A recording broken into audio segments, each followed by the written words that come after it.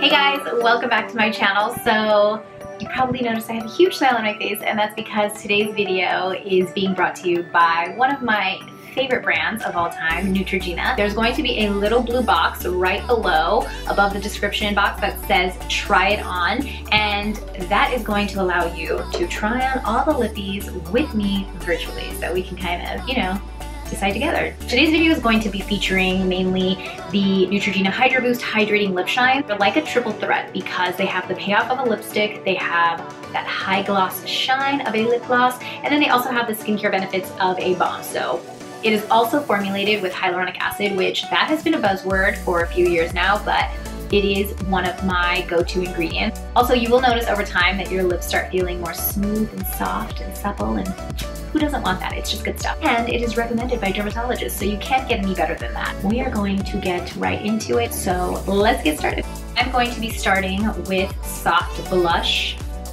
very soft pink, almost like a translucent pink.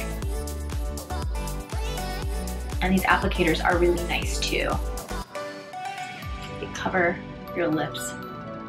And next up is Berry Brown. It's just a tad darker than the soft blush, but it's so pretty.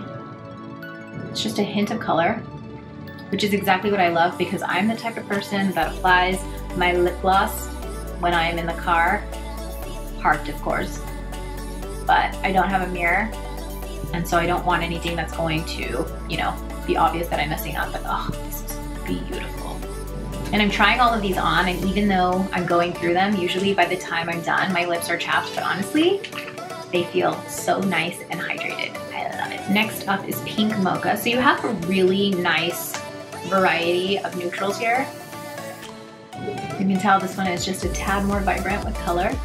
Thank you again to Neutrogena for sponsoring this video. It was so much fun to do. I can't wait to hear what you guys think about this little feature. So let me know, and I'll see you next time. Bye!